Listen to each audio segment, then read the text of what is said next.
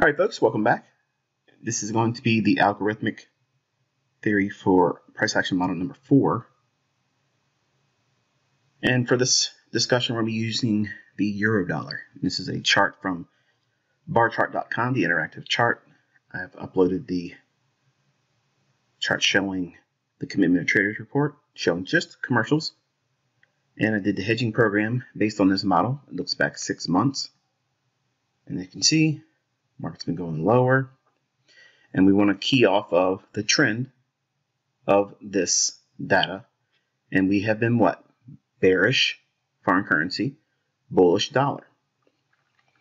Now I'm going to counsel you to go back into model number 4 and think about where I was discussing, I think it was British pound versus US dollar for the teaching, but go into month number 5 in the seasonal tendencies portion, and you can go into the PDF file actually and just scroll through and get to the seasonal tendency for Eurodollar. And you will see that you have been holding in your hot little hands all this time. All this time you've been holding it. ICT's been holding out. He ain't doing these algorithmic theory videos. He's kicking the can down the road. No, actually, what I'm doing is I'm waiting for everybody to get done, and now you're all charter members. So look at what I have given you already. I discussed how the seasonal tendencies are very strong. They repeat generally year in and year out. There are some subtle deviations from it, but by far and large, you'll see that they're pretty much roadmaps. Turn to the Eurodollar, and if I will counsel you to pause this video, go get that study PDF from month 5. Scrub through that PDF file until you get to Eurodollar seasonal tendency, okay? And you'll see that in April, it tends to make a high and trade down into May. For those that have paused the video, you're now hearing me say, see, I told you so.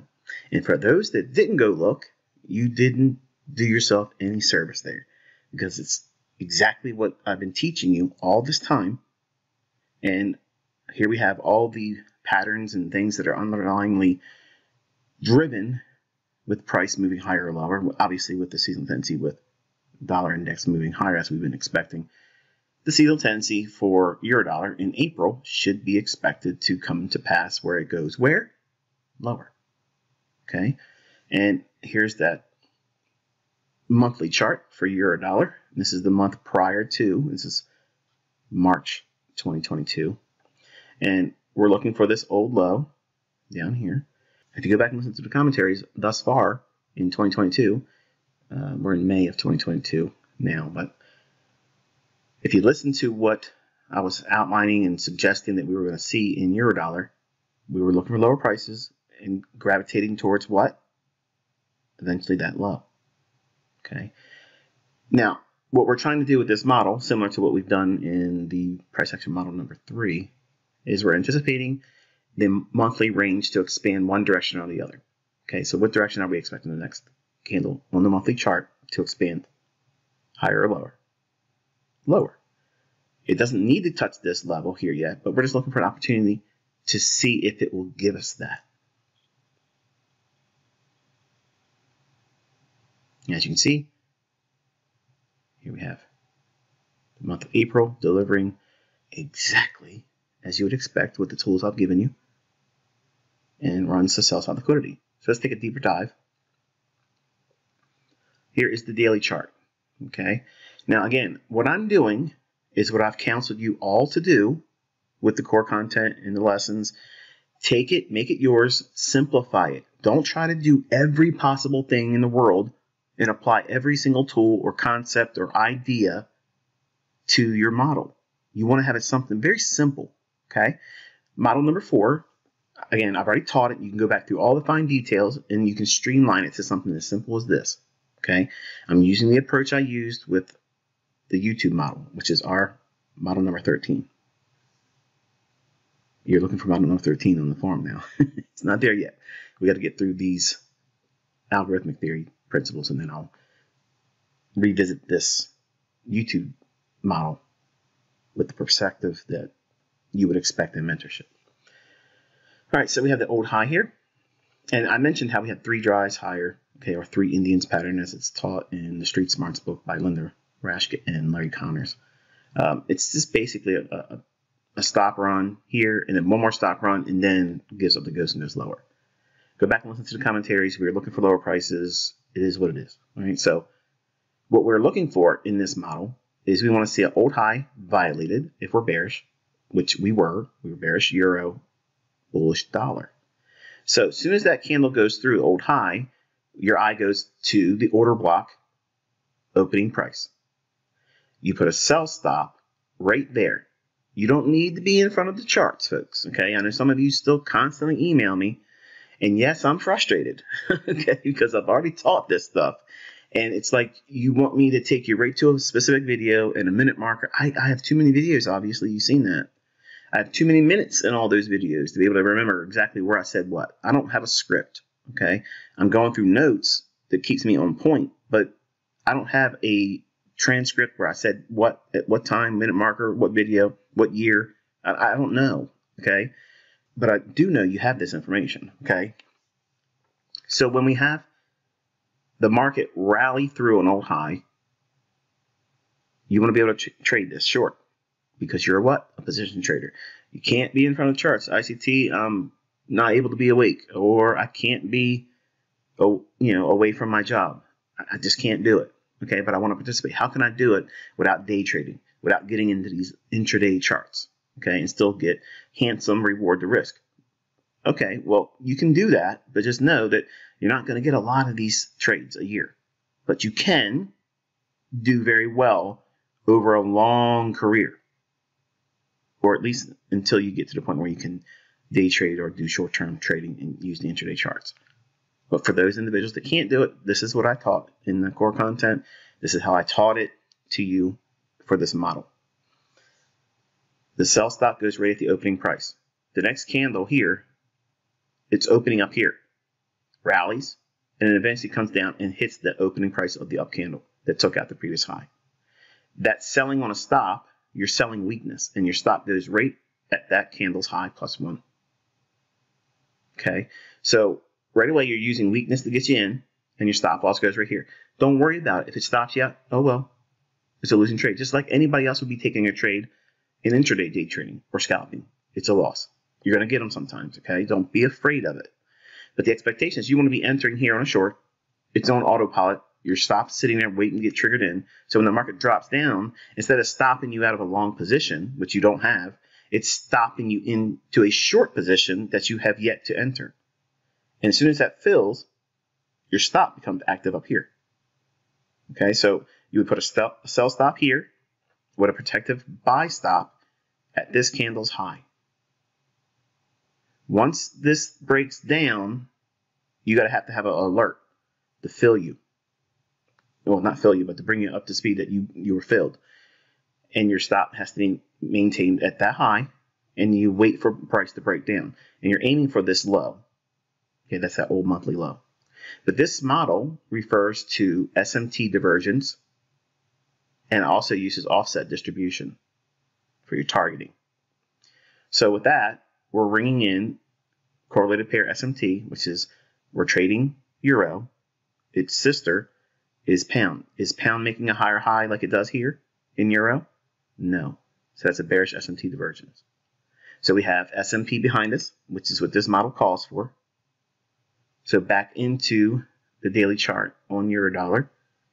Our stop loss here is 1.11850 pipettes. The entry is 1.10865 pipettes. So there's your risk. Now some of you are going to say, man, that's huge. Well, you scale it to that way. If you're risking 2%, okay, your 2% would be divided up based on your equity and then how many pips that is. And that tells you how much leverage you use when you're going short for a hypothetical paper trade. Okay, so what you're doing then is you're looking for price to trade down below this low, and waiting for a short-term low after it takes out that low, which is what we get right here.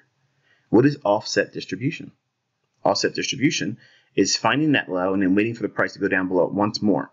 Okay, so what you're doing is you're running down equity. You're getting more juice out of this lemon when it breaks that short-term low, because people are going to see this as a low and try to buy it, and sell stops will accumulate under there. So the algorithm does this pausing or slightly retracement. Then it attacks those sell stops that were not there prior. Okay, they cleared out the lows here, but then they engineered new sell stops below this low with this consolidation and small little retracement. Then when it drops down one more time, you're going to be targeting that short-term price low, because that's your offset distribution low here. So below this level, you want to be targeting your cover. You don't know when this low forms until it starts to break below that low, and you wait and you observe. Now, you can use the 4-hour chart for your offset distribution as well. You don't necessarily have to have the daily chart, but the daily chart is going to give you the best bang for buck. So using this entire model, in theory, using it algorithmically, it's bullish dollar, bearish foreign currency, using seasonal tendency, April. Look at your seasonal tendency for Eurodollar. It's exactly what you're seeing here, folks. Right out of that page that I gave you. Those are treasure maps, folks. Okay? They're treasure maps. These things are so uncanny how they can pan out, but you have to wait for them. Okay? It's like Christmas time. Everybody wants to get that gift. But can you get that gift in March? No. Can you get it in October? No. You have to wait. For what? You got to wait for the season of giving. That's Christmas. So these seasonal tendencies are just like that. These are seasons when you anticipate a certain gift by the market. If you limit yourself to trading in these times of the year where the seasonal tendencies are so overwhelmingly obvious, you could do yourself such a huge service and avoid driving yourself mad, because there's lots of times when it's going to look like there's something there, and seasonally it's probably not likely to do what you think is going to happen. But we can see, obviously, we've been bullish on dollar, so that's bearish on euro. Euro starts April, creates that one more little higher high, then drops, takes out the old monthly low. You can take a partial there. You can take a partial as it's running down in here. And then as it creates that short-term low, you anticipate that run right below that. So what's below that? 1.04 big figure. So we could target that big figure, which would be offset distribution, likely to draw to the 1.04 level anyway. And if that's the case, what you're looking at here is 7 to 1 R multiple. So for every $1 you risked, you made 7. And it only took about a month or so, a month and a half or thereabouts, to get it. So if you're not taking partials and you're aiming just for your target, so using this idea, you could be taking basically 14% out of this move if you're risking 2%. So one trade, you're risking 2% and made 14%. Folks, that's like half of a fund manager's year. All you need to do is find one more just like that, and you beat most of the fund managers in the planet. So if you're aiming for that type of career where you want to be a fund manager and you want to have a really easy life and not do a whole lot, trade with these seasonal tendencies, okay, and look for these types of ideas to build your own model. And you'll see that these things repeat a lot. They're not exactly perfect. They're not going to be always the case, because if that's the case, we would all be billionaires. But obviously, you've known about this. You've had it in your hands. It's in your possession. I tell you all the time, spring and fall. Those 2 seasons of the year is where you really want to work hard. Don't work so hard in January. Don't work so hard in December. And in the middle of the year, around July and August, scale back how much you try to trade. because that's the doldrums of summer. And it's between the both peak seasons of spring and fall where the markets are really, really easy. So if you found this one insightful, until I talk to you next time, be safe.